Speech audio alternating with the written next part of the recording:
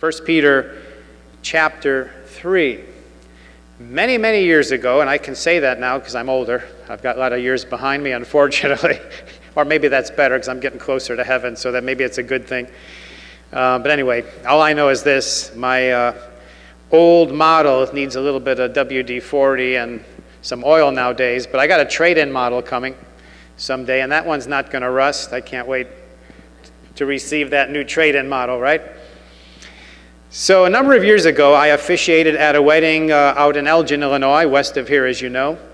And I'm in the habit, when I do weddings, of making sure, for lack of a better word, that the knot is tied first before I sign the marriage license. It's just a practice that I have because you've probably seen enough movies where somebody gets cold feet and they walk away from the altar and, "I can't do this," and they leave, right? So I don't want to sign it prematurely, so I wait till the end. Of course, you're familiar from Chicagoland, you're familiar with Elgin, and the county lines are kind of a little different over there, right? So when this wedding service was over, I went to sign the marriage license, but to be honest, I didn't really check, I didn't even think about checking what county we're in. And so as I read the instructions, I was about to sign, here's what the instructions said: this marriage license is effective only in Kane County. The wedding ceremony must not be performed in any other county. So I thought, whoa, I better check. Are we in Kane County? And they said, yeah, we're in Kane County, don't worry about it. Whew, okay. Otherwise, it's a do-over, right? Well, I remember it was probably about 3-4 days after that wedding, I came across a news article, believe it or not, and here's what it said. It was like deja vu all over again. Here's how it reads. It says, Mary Campbell of Elgin, Illinois, had to say I do 3 times, count them, 3, at 3 separate wedding ceremonies before she finally became Mrs. Randy Peterson. Now, what happened? Well, the couple took out their marriage license in Kane County, but the church was in DuPage County. That's a nightmare. I mean, even for the preacher, that's a nightmare. Therefore, the ceremony did not count because it violated Kane County's laws. A county is not pleased when people do not submit to its laws. That's just the way it is across our land, and that's actually a good thing if the laws are good, right? So they packed up the wedding party and moved on to Lord's Park on the eastern edge of Elgin. Now, if they're in Lord's Park, they got to be blessed, right? Lord's Park, you can't go wrong there. There, they were married a second time in the tree-shaded park. Good enough, right? Well, wait a minute now. A sharp-eyed copy editor at the Elgin Courier-News was reading a report on the wedding when he noticed another problem.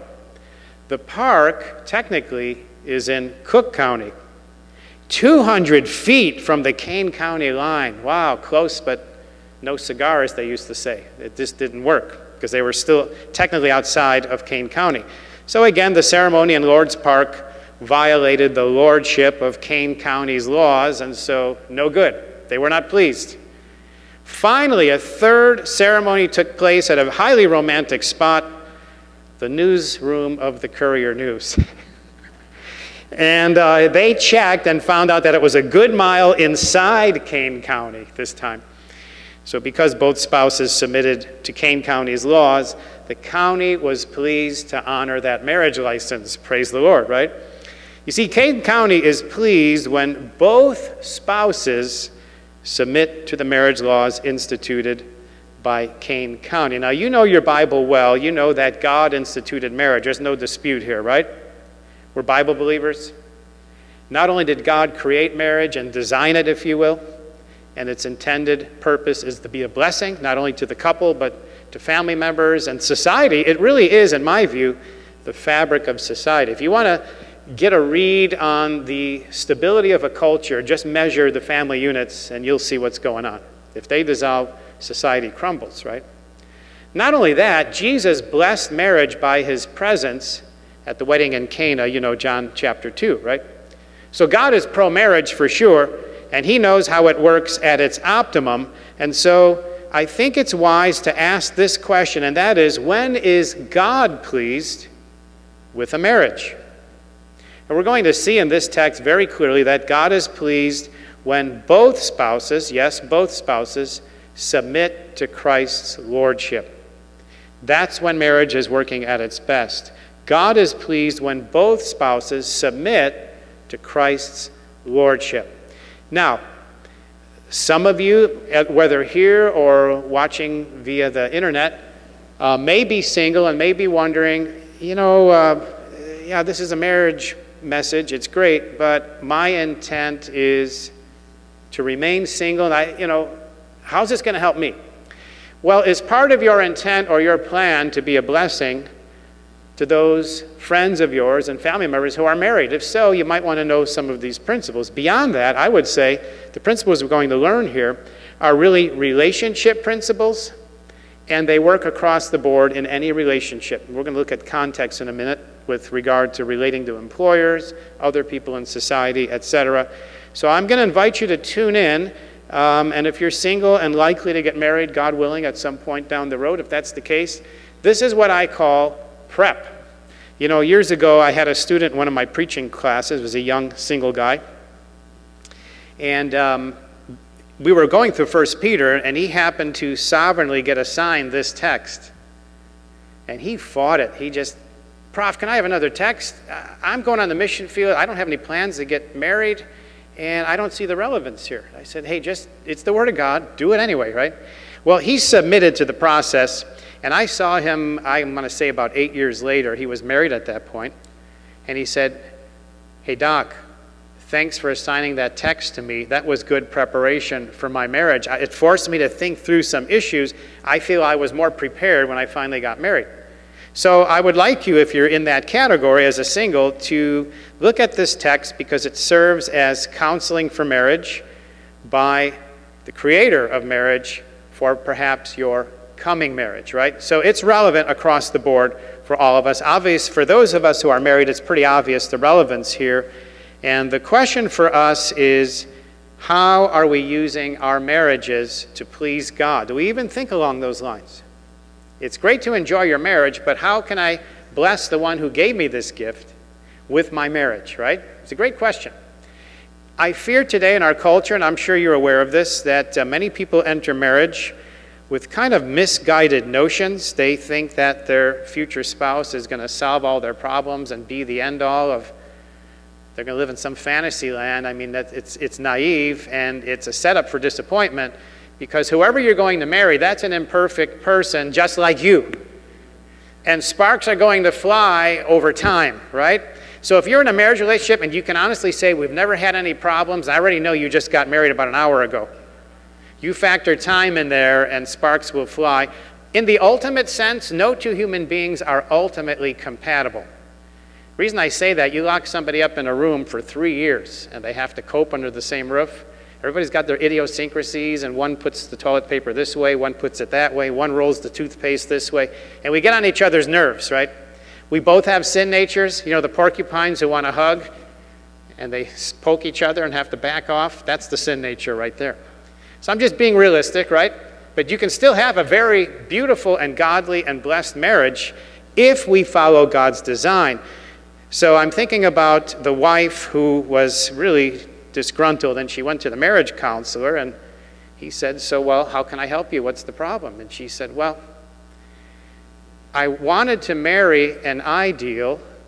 I ended up marrying an ordeal, and now I want a new deal. See, she wasn't thinking about how can I use my marriage to be a blessing to others and to glorify God. Because God has created the marriage relationship as, shall I say it this way, a sanctification laboratory. If you want to become more like Jesus, get into that relationship and you're going to have to work it out. Every young couple I know who's gotten married, and they come back to me, because I counsel them, and they all go through struggles. It's just normal. It's just the way life is down here, right? It's not a bad thing. It's just the way it is. I mean, we wish it was perfection, but we know this is not heaven. So the way forward is God's way, and that's what I want to explore with you as we ask that question again. When is God pleased with marriage? We're going to see in this text that God is pleased when both spouses submit to Christ's lordship. And if you believe that, we can go forward. It's in the Bible, right? So then the question becomes, okay, well, in what ways can both spouses demonstrate their submission to Christ's lordship? Because if we are truly submitted, whether it's the husband or the wife, that should show in some way, right? And so for the wife, here it is, a wife must submit to and obey her husband. Now, we're walking close to the first landmine, so be careful now. We're going to talk about it. And wives, if you're feeling some butterflies, I get it because of what's out there in our culture. But once we understand this text as God intended it to be understood, it's one of the most beautiful things we have on our planet, in my opinion, right? So how do we manifest that submission? Now, for the wives and husbands, we'll get to you in a moment, so hang in there. A wife must submit to and obey her husband. Now, that's raising some questions, I'm sure, but hang in there. Peace, be still. It's going to be okay. Just trust me now, okay? There is a method to my madness. I know I'm a madman, but there's some method here. So look at chapter 3, verse 1. Peter writes, in the same way, so he's keying back. We'll look at that in a moment.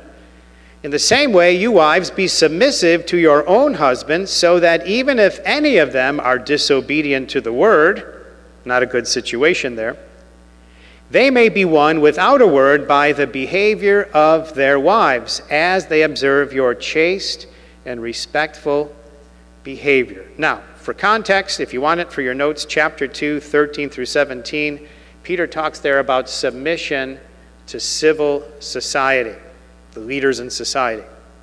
The idea is submit to them because they're God ordained. Now, obviously, if they're in sin and want you to do something sinful, you don't have to obey them because there's a superior authority above them. God is the one who raises up and tears down positions, countries, etc. And then if you go a little further into context, 2:18 through 23, there we see submission at the place of employment. Submit to your employer, assuming she or he is within biblical parameters. If they want you to cheat and cheat the customer or whatever, obviously you don't have to submit to that. We never submit to sin, right? We're fighting it in our own lives, and we don't want to submit to anybody else's sin imposed on us either. Then when we come to our text, 3:1 through 7, now we're looking at submission in the family. So submission, submission, submission, this is the context, this is the theme. Submission is a dirty word in our culture, but it's a sweet word in the Bible. So if we're seeing it negatively, we need to realign our thinking about that whole subject and see it God's way. Now, for your notes, we won't go there, but Mark chapter 1, verse 30, there you'll see that Peter had a mother-in-law. Now, if Peter had a mother-in-law, what does that say about Peter? He was, begins with an M, he was married. It'd be weird to have a mother-in-law if you're not married, right? We had a strange relationship there. So, because he was married, as a married man himself, he's teaching about marriage in the context of personal experience. He knows what he's talking about because he's in that laboratory right now. He's getting his message from God, but he can relate it to his own relationship with his own wife, right? Now, the first landmine, pray for me, I don't want anything to blow up here. Notice that if you study this text, 1 through 6 is addressed to wives, and then only verse 7 is addressed to husband. What gives, you wives might be wondering? This is an apparent disproportionate focus. Is Peter giving a hard time to the wives? Is he pouring it on a little too heavy? Because they get 6 verses, the men only get 1. Well, it's not a mathematical formula. But the question still stands, why is this the case? Why 6 verses for the wives and then 1 for the husbands? I don't know. No, I do know. And here it is. Going back to the first century, wives had a more challenging situation for sure than did the husbands, just the way the culture was back then. And in fact, let me quote a scholar. This should help clear it up. In that society, women were expected to follow the religion of their husbands. They might have their own cult on the side, but the family religion was that of the husband. In other words, the husband had the prerogative and the wife didn't. The husband had the prerogative to say, hey, get rid of your God and follow my God, or gods. And they had all kinds of gods back then, small g, right? And we're going to see this in a moment, but the context here is, in this case, the wife is a believer and the husband is not a believer. In fact, we'll look at the language later. He seems to be hostile toward the gospel. So she's in a tough situation. Now, how did that happen? It doesn't say. My guess would be that they were married and subsequently she got saved, and now she's in a relationship with her husband, and there's some friction because her God is Jesus and his God is whoever, whatever the God might be back, or a number of gods, right? So that's the tension. But notice that Peter is not asking the wives in that context to give up their Christianity for their husband's sake, because the culture would say, give up your gods, ladies, and let your husband lead with his God, and you submit to his God, whoever that is, right? So you can see Christianity was and is countercultural today big time, right? And so Peter's not telling her to give up your Christianity so you get along with your husband. In fact, he's affirming her faith in Christ, but he does not want Christian wives to use their Christianity, their freedom in Christ, as basically an excuse to defy their husband's authority. So he's referring here now to a spiritually mixed marriage, Christian wife, pagan husband, right? So keep that in mind. You can say, but I'm not in that situation, but I want you to know that these principles apply to all marriages, and as I say, a lot of them are transferable just in relating one to the other. I mean, in terms of loving your neighbor, in terms of having respect for other people, those are always in season and in style, right? They never go out of style. All right, so look at verse 1 again. In the same way, that's keying back to 2:13, if you want to look there. 2:13, submit yourselves for the Lord's sake. Remember, under submission to Christ. That's the real bottom line here. Look at the word to. Submit yourselves for the Lord's sake to. He's always going to tell you who to submit to. In this case, every human institution. Then drop down to verse 18. 2:18, servants, we could even say employees. Be submissive to your masters, to your employer, with all respect. Notice the word to there, right? We come to 3:1, in the same way, you wives, be submissive. Okay, to who? To your own husbands. So there's a linkage, and you know this, to function well, every institution needs a head, and every family needs a final authority, otherwise there's chaos, right? In an emergency situation, you can't have the husband and wife disagreeing. If the house is on fire, the roof's about to collapse, and the wife says, go out that window right now, kids, jump. And the husband says, no, no, no, go this way and jump. This is the safer way, jump on. No, this way, no, that way, no, this way. Boom, it's over, right? Somebody has to be the final voice, the final authority. I mean, that's a strong illustration, but the principle stands, right? Somebody has to be the bottom line. It's just the way it's set up. So, keeping that in mind then, this is really the question. And this, I've been asked this quite a bit when this kind of a context comes up. And that is, does this mean I got to submit to my husband unquestioningly in every situation? Just yes, sir, yes, sir. Answer begins with an N. It ends with an O. No. Let me qualify. In general, yes, but let me give you the exceptions, right? So if the husband is involved in some kind of sinful behavior, or he wants you as a wife perpetuating some sinful behavior, you do not submit. Why? Because you do not submit to sin. If the husband gives you some sinful command, I want you to do this, you know, we lack income streams here, I'm out of work, let's go sell drugs in Wisconsin or something crazy. Yes, sir. No, I can't do that. The wife, and this is where it takes some courage on the wife's part and a lot of faith in her Lord, she needs to look him in the eye and say something like, look, honey, you know I love you, and I'm grateful that God gave you to me. But you know what?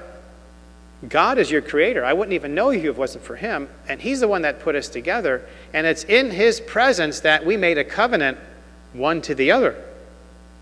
And as much as I want to submit to you, and I've been trying to submit to you in other areas, in this particular case, the one who created you, my Lord and your Lord, whether you know it or not, if he's an unbeliever, says, do A. You're telling me to do B. You're putting me in a crisis. I've got to either obey you or your Creator. I think in this case, I'm going to have to obey your Creator. And I'm sorry, I still love you, but I just cannot do it. So help me God, right? And that's just the way it is. Because Jesus always comes first. That's why the point here is submitting to the lordship of Christ. If a husband and wife are submitted to the lordship of Christ, that's always going to be the priority. And that helps you to sort out some of these gray areas, should I submit or not, right? So that's the first landmine. Did it go off? Whew, we're good. There's 4 more. Hang in there with me. Tough text. Honestly, this should be a very straightforward text, but again, the culture we're in is saying just the opposite. So we've got some issues to sort out here. So he says, submit to whom? He says, notice, to your own husbands.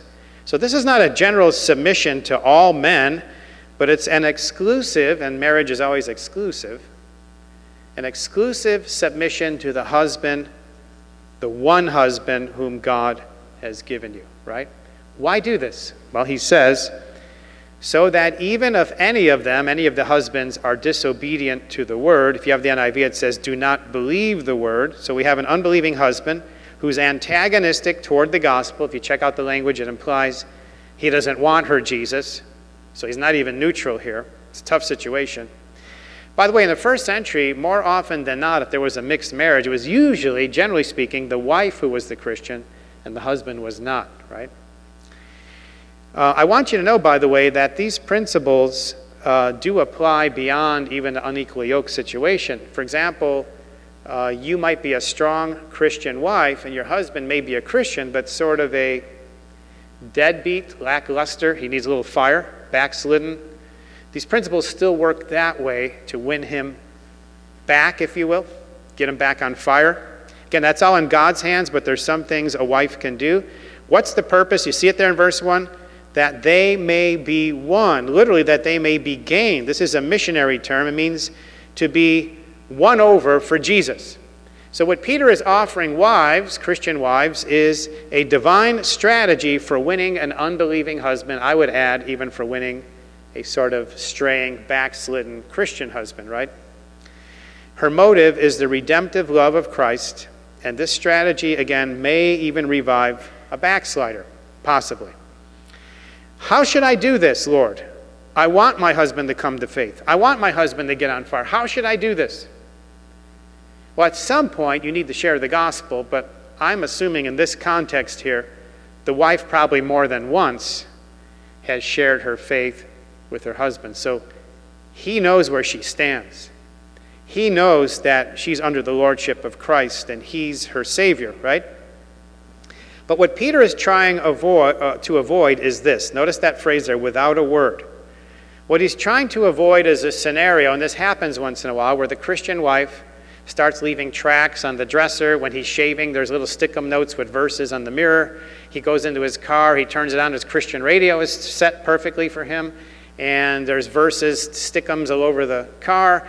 By the way, before he leaves the house, he has his alphabet cereal, and as he's about to eat it, it says John 3:16 floating right on the top of the milk. Then for lunch, he has his alphabet soup, and it says repent with 3 exclamation points on it. I mean, that's overkill. And just speaking as a man, men, you know this, after a while, it's going to be abrasive. You're going to back off. It's actually diminishing returns. Peter's trying to say, don't take that route, because if you go too far, he's going to resist more and more, and he may just retaliate. The wife may find on her mirror N, and on her dresser N, and in the kitchen N. Honey, what's this N stuff? Oh, nagging not necessary. Don't do it. It's not going to work. It's not a good strategy. So that's why he says without a word. Obviously, at some point, you need to share the gospel. But better, instead of winning him through the ear, win him through his eyes. That's what he's saying. Look at the verse there. By, notice, the behavior, I'm going to add the observable behavior of their wives. You've heard of Augustine, or maybe you say Augustine, Smythe, that's your call, St. Augustine, from way back.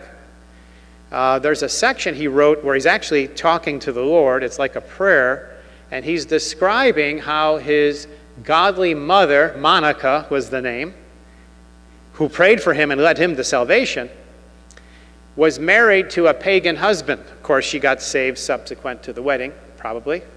And so the man was holding out. Augustine's dad, her husband, was holding out, didn't want to receive Christ. But how did she win him? Now here's what he says. He's speaking to the Lord about his saved mom. He says this, she served her husband as her master and did all she could to win him for you, speaking to him of you by her words, no, conduct, by which you made her beautiful. Finally, when her husband was at the end of his earthly span, she gained him for you. And so, wives, grace-empowered living speaks for itself. In that sense, you don't need words. And he's going to be more impressed with that behavior than even with the notes and the alphabet soup and all the other stuff, right? And so, here it is, verse 2, as they, the husbands, observe your chaste, literally your pure conduct, Christian virtue, purity and lifestyle, your pure or chaste conduct and respectful behavior. Now, if you have the NIV, it uses the word reverence. And that word, the same word, occurs, for example, it's reverence for God. In 1:17, conduct yourselves in fear or reverence for God. 2:17, he says it right there, fear God. And so, what's being said, he's not saying worship your husband. No, don't do that. He's a sinner. Worship God and fear him and respect your husband. For your notes, Proverbs 31:30. Charm is what? Deceitful. These things that culture puts at the highest. Beauty, you see it on almost every commercial, right? Beauty, the Bible says, is vain. But a woman who fears the Lord, she shall be praised, according to God. So what you're going to see here throughout this message as we go through this text is, should I believe the culture? Should I believe God? Culture, God. Let me roll some dice. No. The pagan culture doesn't have God's values. We want to obey the Lord, even if it seems counterculture. In fact, I would argue if it seems counterculture, you're probably on the right track. Our society's so messed up today. If they're applauding it, you're probably doing something wrong. If they're against it, you're probably doing something right. Simpler than that. If the devil loves what you're doing something wrong. If he despises what you're doing something right. Keep at it. It's that simple. So by their respectful behavior, notice what he says in verse 3, your adornment must not be merely external braiding of the hair, wearing gold jewelry, or putting on dresses, but let it be the hidden person of the heart with the imperishable quality of a gentle and quiet spirit, which is precious in the sight of God. Braiding of the hair, they're literally plaiting of hairs. This is the elaborate process of the inweaving of the hair. I used to wear this style. I don't anymore. Have you noticed? No. People started making fun of me, so I stopped it. So here's a quote. This is from Hebert, his name is. In Peter's day, the hairstyles of fashionable Roman ladies consumed so much time and attention, this is the issue, and were highly artificial and ostentatious. Notice he says there, wearing gold jewelry. In Peter's day, women wore gold hairnets, gold earrings, gold necklaces, gold armbands, gold bracelets, multiple gold rings, gold ankle bracelets. It's a wonder they could walk under all that weight, right? Gold is heavy. And then he says, putting on dresses. This refers to the frequent changing of dresses in order to draw undue attention to self. And so, landmine number 2, pray for me. I don't want anything to explode here. Are you saying that women can't wear cosmetics, jewelry, get their hair fixed? Are you saying that? Answer begins with an N, ends with an O. It's no. It's not what he's saying. How do I know that? Well, look what he says here. Putting on dresses. Is Peter against women wearing clothes? Obviously, he's saying wear clothes. So if he's saying you can wear clothes, he's saying you can wear jewelry. So then what is the issue? If I can wear jewelry, what's the problem? Well, in my translation, you may or may not have it. I've got NAS. Verse 3, it says, merely external. Now, that merely is not in the Greek. It's added by the translators to make a point. And the point is that adornment is not being prohibited here. He's saying you can wear that stuff, but don't just merely focus on that. Where's your focus is the issue. His point is physical beauty is only skin deep. And ladies, I'm sure you've seen Maybe at a distance you see a young woman and you think to yourself, my, she's pretty. I wish I had her, whatever, her hair, her shape, her whatever.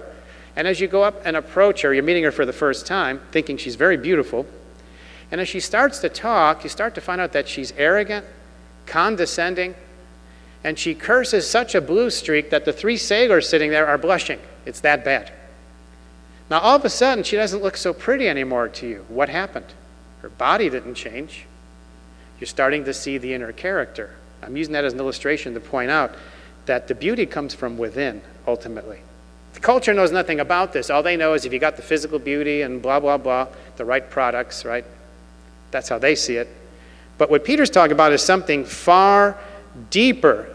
Have you ever seen a woman who loves the Lord who has a glow in her eyes and a radiant smile on her face because she loves Jesus? That's an attractive beauty that transcends the physical, right? And so the pristine beauty of Christ-like character is far more attractive than the fleeting beauty of external vanity. So the question to ask is, do I invest more time looking at the Bible or looking at the mirror? The question is, what is my priority here? And in the case of having a husband who's an unbeliever, do you want him to focus more on you or on Yeshua? Both are good, but the priority goes to Yeshua, Jesus, right? Because we're trying to win this guy, right? But he says, instead of all that makeup, etc., and he's not saying don't use it, but he's saying instead of focusing on that, let it be, verse 4, the hidden person of the heart, that is the inner character, the regenerated nature, the real you, expressing itself with, it says, the imperishable quality of a gentle and quiet spirit. A gentle spirit is evidence of what? Fruit of the Spirit, right? Love, joy, peace, patience. And so a quiet spirit refers to a tranquil disposition, which sadly is kind of a rare quality today. In other words, the wife should be sort of the thermostat in terms of calmness and peace in the home. Instead of a crazy, wild situation, she can bring tranquility, especially if she's the believer, right, in this context here. So what does God think about all this? We should be concerned about that, right? It says, verse 4, which is precious in the sight of God. Godly character is really the most precious jewel anybody could wear. It's valuable. Outer physical beauty draws attention to self, but inner spiritual beauty draws attention to whom? To the Savior. And so his point is, instead of majoring on what you're eventually going to lose, why not major on what you can keep for all eternity, right? Which is that godly character. So he says in verse 5, he's going to give some examples now. For in this way, in former times, the holy women also, who hoped in God, used to adorn themselves, being submissive to their own husbands. So he's using these women from the Old Testament as an example, the holy women of old. They expected God to fulfill his promises. Today, our hope is in the Lord Jesus Christ, right? And that's where our focus should be. And it says they used to adorn themselves beyond dresses and jewelry. They would adorn themselves with this gentle and quiet spirit. He adds again from verse 1, same phrase, being submissive to their own husbands. A wife must submit to and obey her own husband. Finally, he gets very specific and gives one example, verse 6.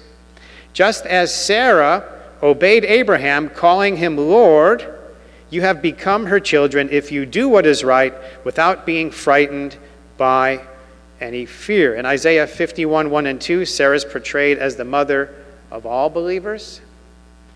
And she refers to her husband as Lord. Sarah was in the habit of doing so, the language suggests. Now, for your notes, you should write this one down. Genesis 18 and verse 12. We have an example here. It says, and Sarah laughed to herself. What I want you to know here is what we're about to hear is Sarah's inner thoughts. We're entering Sarah's mind and looking through her eyes and looking at her attitude toward her husband unsolicited. This is what Sarah, the mother of all believers, thinks about her husband Abraham.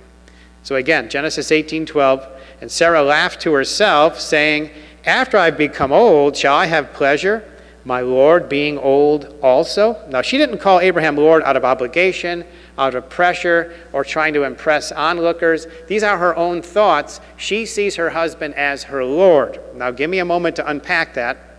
But my point is, she has an inner attitude of respect toward her husband. So we've got landmine number 4. Pray for me. Are you trying to tell me I got to call my husband Lord? Answer. No. In fact, you would ask your husband, honey, I'll give you an option. Option A, do you want me to call you Lord all the time? Or option B, would you rather have me respect you all the time? I'm pretty sure he's going to go for option B. I don't want to be called Lord. Now, in that culture, here's the point. Well, then why does she call Abraham Lord? In that culture, we're talking way back, right? Way back. Old Testament, early Old Testament. That was a sign of respect for her husband. So how do we translate that today? You'll have to figure that out. But all he's saying is make sure you are showing respect to your husband. So what does that look like?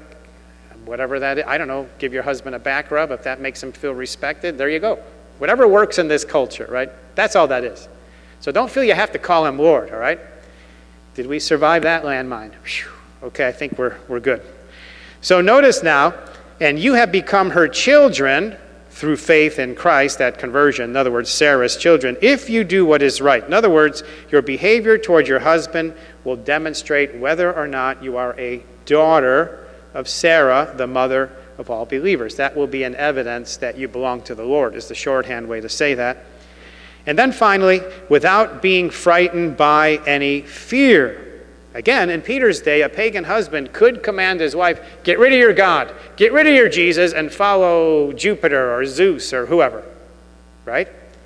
So there is a little fear element here because he could pressure his wife to conform to his religion, but the believing wife needed to hope in God and take a stand for what is right. This is where we have to have some courage and a lot of faith.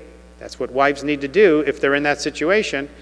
Notice that she's meek already, but biblical meekness is not today's weakness. It's something different. In fact, that involves faith and courage and trust, right? And doing what's right and taking a stand. But when you're willing to cultivate Christ-like character, when you're willing to submit to Christ's lordship, submitting to your husband can be and should be a source of, and when I say great, I mean great blessing. And so many people deprive themselves of this blessing for whatever the reason. And God designed it to be a fountain of blessing, really. And so a wife must submit to and obey her husband. Now, there's a wonderful book. Maybe you've read it, and if you haven't, I'd recommend it. It's called Love and Respect. The author, and if you want it afterwards, I'll give it to you again, Dr. Emerson Eggerichs, Eggerichs. He offers some sound, practical advice for wives with regard to their husbands. And as I say, husbands, hang in there. You're next, so hang in there. Here's what he says, speaking to the wives now. Appreciate his desire to work and achieve. Appreciate his desire to protect and provide. Appreciate his desire to serve and to lead. Appreciate his desire to analyze and counsel. Appreciate his desire for shoulder-to-shoulder friendship. Appreciate his desire for sexual intimacy. And then Paul adds, and you should write this down, Ephesians 5:33, the wife must see to it that she respects her husband. And so respecting your husband and submitting to his leadership will encourage him in his relationship with Christ and in his relationship with you, and if there's kids involved, with them as well. It's going to make him a better husband, is the idea here, right? And so a wife must submit to and obey her husband. Now let's ask the question one more time. When is God pleased with a marriage? We've seen now that God is pleased when both spouses submit to Christ's lordship. And then we ask the question, all right, if that's the case, in what ways then can both spouses demonstrate their submission to Christ's lordship? With regard to the wives, we've seen that a wife must submit to and obey her husband. Now, guys, it's your turn. How do you demonstrate that? Here we go. A husband must care for and honor his wife. a husband must care for and honor his wife. Now, I've noticed we had a whole bunch of themes, of the hymns basically, were about love, right? Which is really where we're going with this. So notice verse 7.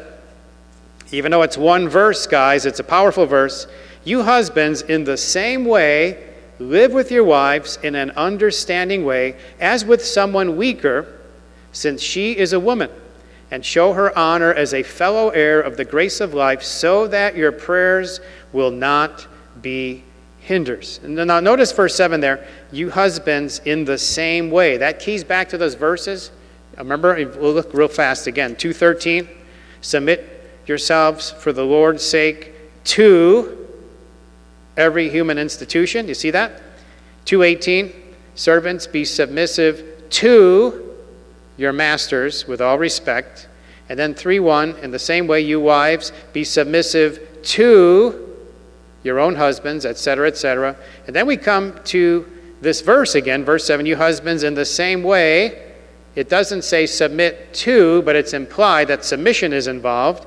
And so submission to who and to what? What's going on here?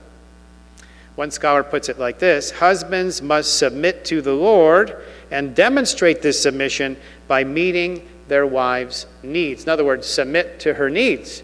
She has needs. We're going to see some coming up here, and we got another landmine coming up, so fasten your seatbelts, okay? So what's happening here is Peter, this is something different now. Remember, we had an unbelieving wife speaking to a believing, or I should say a believing wife speaking to an unbelieving husband. Now it's flipped. Who he's addressing here are believing husbands, okay? In the previous scenario, the man was an unbeliever. Now in this case, he is a believer. So Peter's speaking to Christian husbands. He says, live with your wives in an understanding way, literally according to knowledge. In other words, husbands, educate yourself. Go to school on your wife. Go beyond the bachelor's level and the master's level. Get a couple PhDs. You'll be better off for it, right? Study your wife so that you may gain insight into her nature.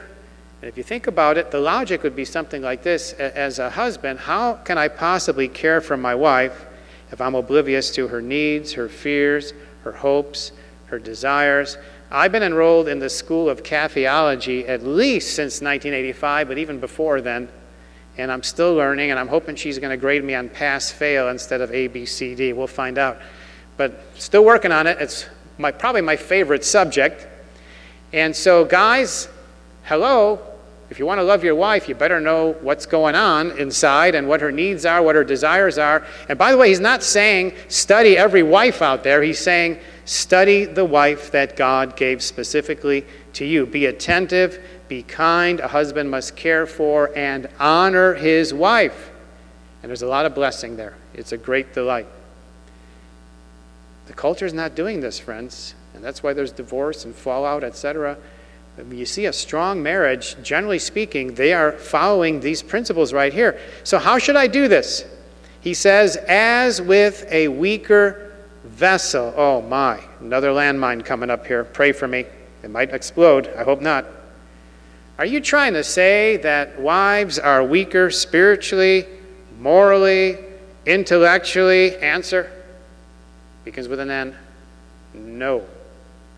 This is referring to the physical, right? Generally speaking, a man is stronger than a woman, generally speaking. I can prove that a lot of different ways. So, for example, you know what's happening today in the culture. If you are a biological male, but you identify as a female, you can enter female track meets, and when the gun goes off, boom.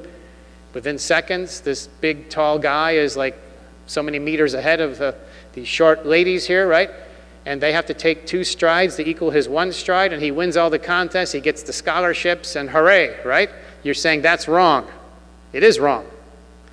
The man generally is stronger than the woman. Are there exceptions? Well, if you would have known Big Belinda, who I knew in 2nd grade, I saw her take down 2 boys out in the playground. Nobody messed with Big Belinda. I was afraid of her, so were my buddies. So there are exceptions. But would we agree, generally speaking, men are stronger? And that's what he's referring to here. And so he's saying, husbands, don't overpower your wives. Rather, protect your wives. That's your job. Lay down your life. In fact, write it down, gentlemen. Ephesians 5:25, husbands, love your wives. How? Tall order now. Just as Christ also loved the church. Wow. I can't do that. I know you can't. But Christ can do that through you because he's living in you, right? Otherwise, why do we have the command? And he gave himself up for her. We, without thinking, gentlemen, should be able to lay down our lives for our wives in a dire situation without even a thought because we love them that much. And so a husband must care for and honor his wife. There's more. It says, and grant her honor. Husband, use your God-given authority to bestow honor upon your wife. And that'll be shown basically by how you treat her, your attitude toward her, etc. You see, your wife is a woman of great worth and dignity. She's a precious co-heir with you, right? You both belong to Jesus. He created both of you. She's made in God's image just like you. And so when you're alone, do you treat her with loving esteem? When you're in public, do you treat her with respect and honor? I don't want to get off on a hobby horse, but it's always bothered me when I hear guys pretty much putting down their wives when she's not there. And she can't do this and she can't do that. That's sin. But it's not only that, it's tacky. And then I start wondering, if she's got all these flaws, hey, dummy, why did you marry her if she's that bad? Really? Can't be. Never do that. Always have something honorable to say about your wife, public and private, both and.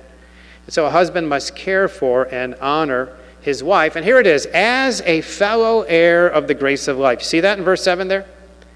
Now, Paul, teaching about justification by faith for your notes in Galatians 3, 28, 29. Listen to what he says, Galatians 3, 28, 29. There is neither Jew nor Greek, there's neither slave nor free man, there's neither male nor female, in other words, at the foot of the cross, for you all are one in Christ Jesus, and if you belong to Christ, then you are Abraham's offspring, heirs according to promise. And so Christian spouses both enjoy equal standing before God. It's just the way it is. Husbands and wives are equal in dignity, equal in worth. Now, by contrast, what does the world say? Just the opposite, right? You have worth based upon your role, based upon your function, based upon your credentials, based upon your prestige and whatever. Status. Now, God gave them different roles, but he values husbands and wives equally. Now, husbands, this should send a little chill down your spine. Notice what he says, verse 7, so that that is you husbands, so that your prayers may not be hindered by whom? By God. Literally in the Greek, to cut in, to interrupt. Now, how many remember what's called a telephone booth? Anybody remember that? Believe it or not, I know a bunch of people that don't even know what a telephone booth is. Of course, they're not around too much anymore. But if you ever watched Superman, didn't he change in the telephone booth? Am I right? So you should know that anyway. But I can remember back in the day, I think way back, I think it was 10 cents to make a call. Put your money in the machine. You go in this booth, right? Make your phone call, dial and talk to your friend or whoever. And then I think it went up to 25 cents. And you had so many minutes, I forget how many, but if you started getting near the end of your minutes, the operator cut in, right? 25 cents, please, for the next 5 minutes or whatever it was, right? So imagine God saying, I want you to care for and honor your wife, please, for the next 50, 60, 70 years. Otherwise, your prayers get disconnected. I don't want that, do you? And so what that tells me is there is a relationship between my wife and how I relate to her and how I relate to God. If my relationship with my wife is strained, it's also strained with him. And so guys, if your prayers are bouncing off the ceiling, a good first place to start, I mean, it could be something else, right? But a good first diagnostic is, how's my relationship with my wife? If it's messed up, maybe that's why your prayers are bouncing right back down, and God will not hear them. It's sobering, isn't it? And so a husband must care for and honor his wife. Now back to that book, Love and Respect, he also gives some advice for husbands with regard to their wives. And here's what he says. She wants you to be close. She wants you to open up to her. Then he says, don't try to fix her, just listen. Guys, we're doers, we're fixers, right? As soon as there's a problem, I'm on it. Just listen. Yeah, but that's hard. Well, wait a minute.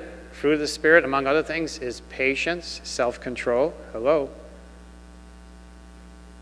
Then he says, she wants you to say, get ready, guys, write it down. I'm sorry. She needs to know you're committed. She wants you to honor and cherish her. Now that's biblical. Let me give you a verse, gentlemen. Ephesians 5, 28, 29. So husbands, it's for the guys now. So husbands ought also to love their own wives as their own bodies. He who loves his own wife loves himself. This is a wise thing to do. For no one ever hated his own flesh, but notice nourishes, and there's the word, cherishes it. Cherish your wife, nourish her, just as Christ also does the church. So the standard for the husband is Christ.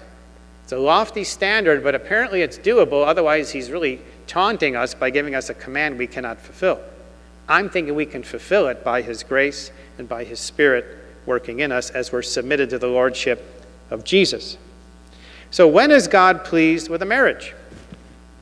Well, God is pleased when both spouses are submitted to Christ's lordship. In the book, The Meaning of Marriage, Kathy Keller, wife of Pastor Tim Keller, you may have heard of him, a famous pastor on the East Coast, she gives an example of submission in a very tough life situation. As you know, some decisions are tough. And in the flesh, it's easy to shirk our responsibilities. I don't want to make that decision because if it blows up in my face, then I get called on the carpet. So I'll let somebody else, let Charlie do it, not me, right? So listen to what she says here. This is really fascinating. I want you to try and enter into this situation and see it from both sides, husband and wife. And it's very instructive. In the late 1980s, our family was comfortably situated in a very livable suburb of Philadelphia, where Tim held a full-time position as professor. Then he got an offer to move to New York City to plant a new church. Tim was excited about the idea, but I was appalled. Raising our 3 wild boys in Manhattan was unthinkable. Not only that, but almost no one who knew anything about Manhattan thought that the project would be successful. I also knew that this would not be something that Tim would be able to do as a 9-to-5 job. It would absorb the whole family and nearly all of our time.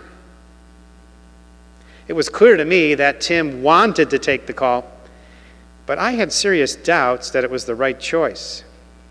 I expressed my strong doubts to Tim, who responded, well, if you don't want to go, then we won't go. However, I replied, oh, no, you don't. You aren't putting this decision on me. That's abdication. If you think this is the right thing to do, then exercise your leadership and make a choice. It's your job to break this logjam. It's my job to wrestle with God until I can joyfully support your call. Tim made a decision to come to New York City and plant Redeemer Presbyterian Church, which now is a very large church. The whole family, my sons included, consider it one of the most truly manly things Tim ever did, because he was quite scared, but he felt a call from God. Now I want you to listen to the pronouns, because this is the essence of marriage. Marriage, if it's anything, it's a team effort. And I hear too many young couples with me versus you versus me. Before we get married, I'm going to keep my money in this bank account separate from you, and you're going to keep your stuff over here. In case this business arrangement doesn't work out, we can go our separate ways. Hello, that's not marriage. At best, that's a business relationship. It's for life, my friends. It's a covenant before God. You got problems, you work it out. Factor him in, but work it out, or get counseling or whatever, but you never give up. Now, there's exceptions. I know there's some tough stuff out there, abuse, etc., but I'm referring to the average marriage, basically. Here's what she says. At that point, Tim and I were both, I love the word, submitting to roles that we were not perfectly comfortable with, but it is clear that God worked in us and through us, and we accepted our gender roles as a gift from the designer of our hearts. That's not bad. You see, God is pleased when both spouses submit to Christ's lordship. If that's working well, the rest takes care of itself. This is generally the problem, submitting to Christ, because it's me. I'm going to be an opera singer for a moment. Me, me, me, me, me, me. That probably wasn't in key, I'm sorry. But that's how it goes. Well, what about me? I'm entering this thing. I married you so you could do this, this, and this for me. I've got all these standards for you, and you're not meeting them. Well, I married you for this, this, and this, and I've got all these standards, and you're not meeting them either. I feel let down. This was false advertising. I want out. Really? You're not understanding what marriage is about. You're in a laboratory of sanctification where you're working on yourself, guys, and she's working on herself, right? That's what it's about. Factoring the Holy Spirit in the mix. And some awesome things happen. Wow, I got so many stories I could share, but you've probably been in a restaurant, you've seen an older couple who have been married for, let's say, 55 years, 60 years. And there's the young couples checking their phones, not even looking at each other, not even saying a word to each other. And here's this old couple just looking each other in the eye, holding each other's hands. And the man reaches and touches his wife's hands, and she would say there's probably 10,000 words in that touch, because they know each other, they can read each other, they've been through hell and back, through all those years of ups and downs, they've stayed together no matter what, and they've got something that you can't put a price tag on, and you can't manufacture it, you just got to go through life together, and it's so precious, I don't have words to describe it. I love this person right here more than I ever have in my life. And it gets sweeter. Honey, does it get sweeter every year? We've been through some stuff, right? But it gets sweeter every year because we hung in there. Oh yeah, there's days you want to give up. This is going wrong, but you hang in there. It's amazing what difference one day will make. And never forget that whatever you're facing, as tough as it is, this too shall pass. We've got a brilliant future ahead because we're under the lordship of Christ, who has infinite, limitless love for each of us. We don't deserve it. So don't try to earn it. You can't. You don't deserve it. I don't deserve it. But his love is stubborn in the best sense of the word. And we should have some of that with regard to each other's spouse. A stubborn love that's not going to give up, no matter what. Submitting to the Lord, Jesus, submitting to him is what it's all about. Let's speak to him in prayer, shall we? We want to thank you, Lord, for this. Only you could have thought up this beautiful thing called marriage. And, Lord, it saddens us to see how the culture is graffitiing it and trying to redefine it and just distorting it beyond recognition.